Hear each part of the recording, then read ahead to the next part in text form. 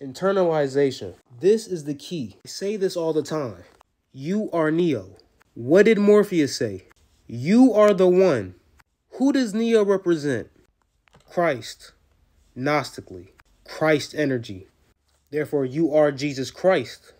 If you read the Bible and read it as you are the main character, sauce. Read it as if you Jesus. And then decode it with the messages. You're going to be like, oh, this man's walking on water. He surpasses his emotions. Turning water into wine. This man doing alchemy. You do alchemy. It's not literal. This is all is symbolic. If you want to get deep, Jesus is also Lucifer, the morning star. Who is Lucifer? The fallen angel. Fallen angel. Fallen angle. Angle of light.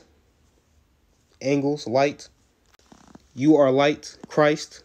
I gotta put that in the song. You are light, Christ. You are light, Christ. But he fell. Where did he fall from? Sandman showed him as she. Truly an androgynous energy, truly. They say they fell from heaven. And it's crazy, before I started tapping in with Lucifer, I made a song called Fell from Heaven. Crazy.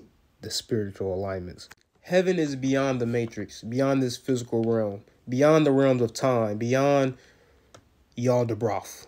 From a higher dimension to this third dimensional plane. See, they call it a plane. See, I'm going to correspond plane to boat. Both modes of transportation. And I say boat because now we're going to Kemet. The boat of Ra. All the deities. The boat of Ra. Read the story, but read it as you are Ra. Traveling through time. Upper world. The underworld. That's nighttime. Conscious mind. Subconscious mind. Meets up with Osiris. Lord of the underworld.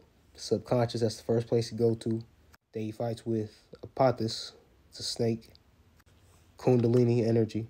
All these stories go back to you in the science of you. Because you are a star.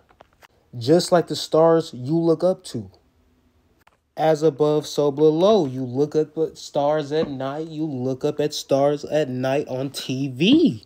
On the movie screen. When it's dark. Hey, nah. This is really the key of life. Because look at the key of life. Look at it. It's literally representing you. See?